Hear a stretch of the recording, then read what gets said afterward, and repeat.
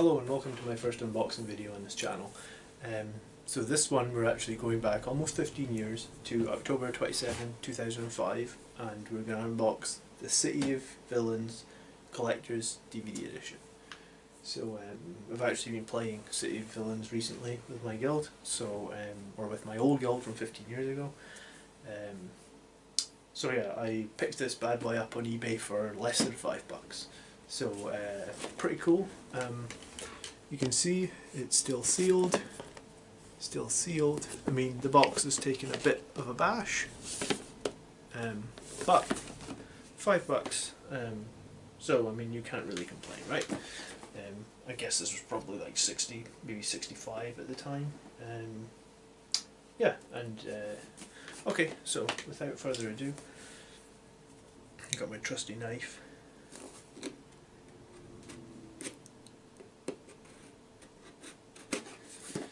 See if we can get into it.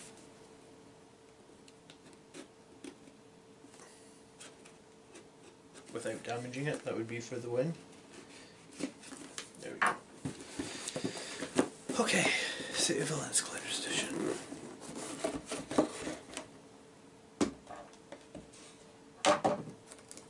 Cool, alright, so it starts off with a pretty cool art book.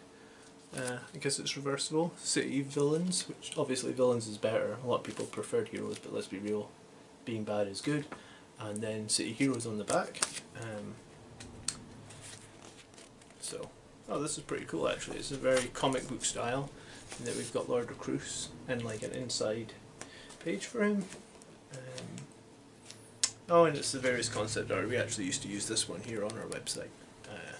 There's like the front page of the Knights of Darkness, Ghost Widow, Black Scorpion, so all the different key villains within the game that you do the patron powers for. Captain Mako, Sirocco, who's like the stalker, wolf spiders. Obviously if you played the game you'd have been sick of killing these guys because they were everywhere. But yeah, quite a nice little book, just all concept art. Some of the robotic costumes, I mean, if you've played this game, the costume creator is awesome. It's probably still one of the best costume creators in all the games. And then I guess when you get to halfway, we flip to some of the Krays and the other ones that you would actually fight in City Heroes. So, do you know what? That alone is worth the $5 to me. That's awesome. Yeah, really some pretty art in here. Really awesome. Okay, moving on. I have a game time card. Well, that's going to be really useless, but do you know what? In some ways it's cool. If you see, it's got you could scratch the code off, so 15 years ago this would have been useful. Great. I guess at some point there was a City Heroes card game. They completely passed me, I never saw it. All the games back in the day used to have these, right? Like, they used to advertise all their other games. I mean, like, board game manufacturers still do this, so I mean, this is for the trash really, but we'll just put it there for the moment. This is kind of what I was hoping would be cool. So we got a poster, and it's a double-sided poster. So hopefully, I mean, it looks in pretty good nick. Maybe I can get a frame and maybe we can flatten it out. I would like to, because it is pretty cool, and as I say, the game is back now with emulated servers, so you can play again. So yeah, on one side you've got like the main battle between the city and the heroes, and on the other side you have the Rogue Isles, which were basically the zones that you played in City of Villains. So everything from St. Marshall, Port Oaks, Nerva, Capo Diablo, Mercy Island, Bloody Bay, Warburg for your nukes. If you played back in the game, you knew all about nukes. You had to get nukes. Very important. Get the game manual. Do you know what? I miss getting game manuals actually. You never get game manuals anymore. I mean, it's kind of funny to me in that, like, they put the movement keys, like W for forward, like, duh. But at the same time, there was something like, as a kid, when you got a game like this, you weren't sure you were always able to play it, right? Like, because there's only one PC in the house, and you're only allowed so long on the PC, etc, etc. So, like, the game manual was what you got to do when you weren't, like, you wanted to play the game, but you weren't allowed. So, I used to love getting manuals actually.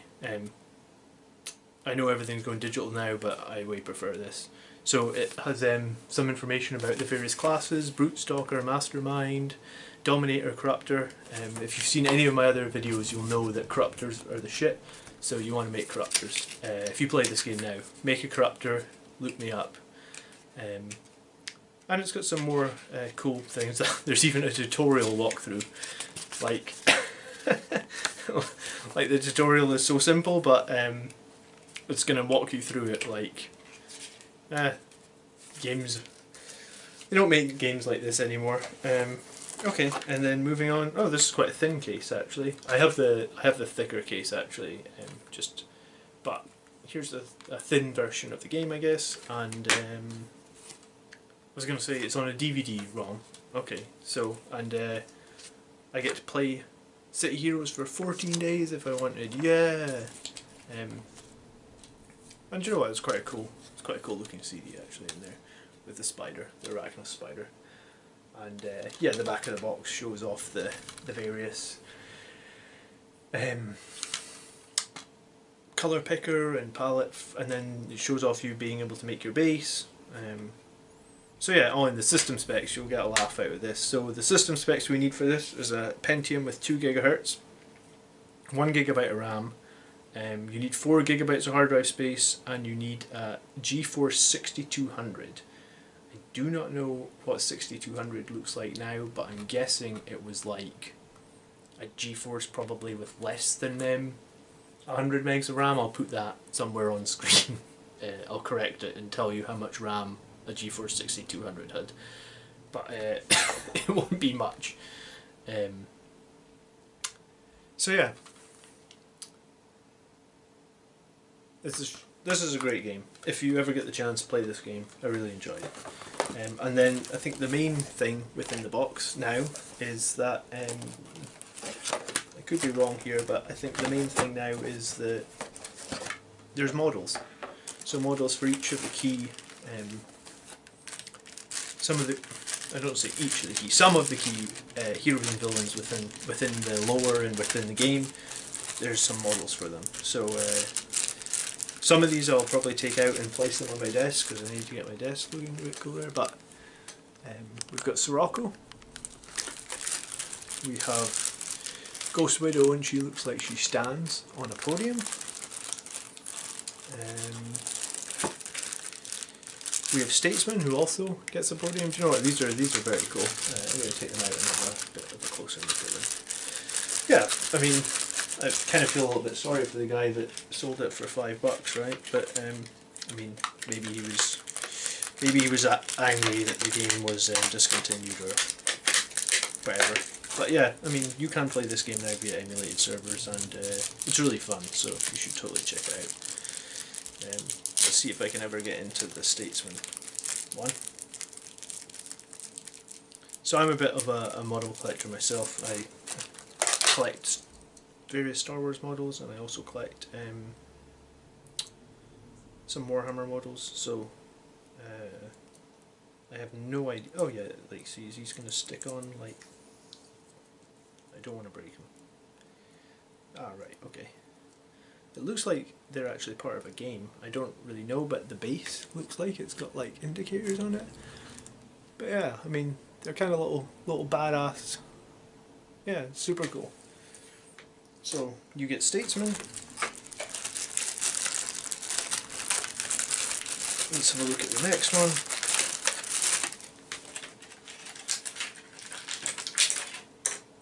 HeroClix, I think is what it said, the model there. I'm excited about the poster, so I'm going to buy a frame for that and get that up because I guess you can see from my Star Wars wallpaper and off camera I have a lot of Blizzard Entertainment things, so these are extremely difficult to get into.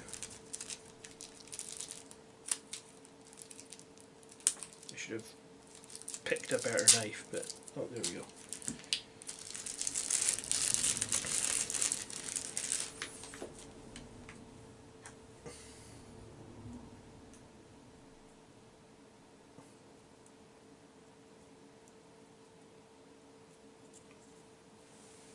There's Ghost Widow.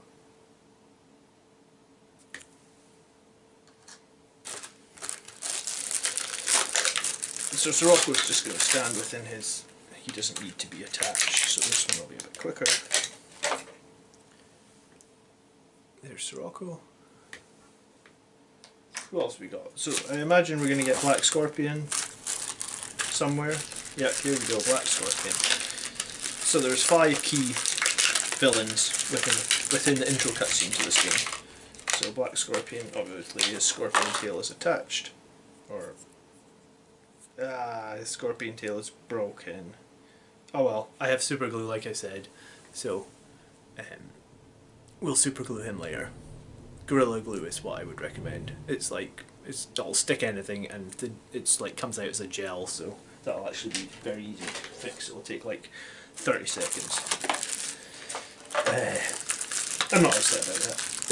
If it doesn't look good when I glue it on, do you know what? I've probably got a brown paint like that. Like I said, I do a lot of little models, so I'll probably be able to match it fairly easily. How do you get Manticore? So one of the champion heroes. He was archery. I think he might be a blaster. I don't know. I never, as I say, I never played heroes. I killed Manticore plenty of times in Recluse Strike Force, but I never ran any quests for him or never met him. Just much more a villain player myself. I think this is a hero from Recluse Strike Force as well. I think this is Positron, but yeah, my brain is failing me in that it's been 15 years since I did Recluse Strike Force. I think it's Positron. If it's not, tell me in the comments below, and I'll update I'll put a card on the video. And finally, I've saved the best for last. Obviously, it's Lord Recluse himself, and everybody knew who Lord Recluse was. It looks like he's not broken, so that's good. Yeah, I mean, I could totally use these in another miniatures game, just as like random baddies or something. He's kind of badass. Look at his claws and his tentacles. So yeah, move all this junk out of here.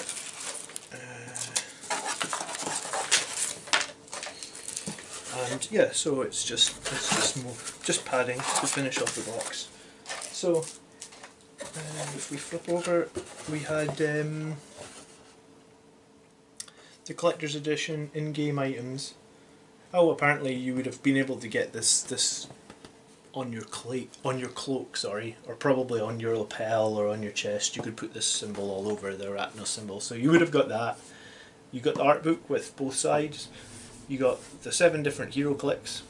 You got the 2-sided poster. I actually have the DVD collector's edition. I have gave me the other poster, so hopefully maybe I will put this one on that, and maybe I'll use the other one as the map, because the smaller DVD box didn't preserve it very well. And then I got my first month of game time, which is completely useless now, obviously, because the game shut down.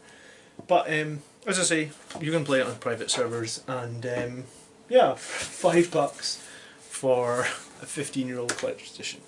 So yeah, that was kind of interesting, and you know what, I'm kind of chuffed with it. Like I think it was well worth $5, and I will thank the guy. I actually already left a review on eBay saying thank you very much. So, and we'll glue this guy a bit later.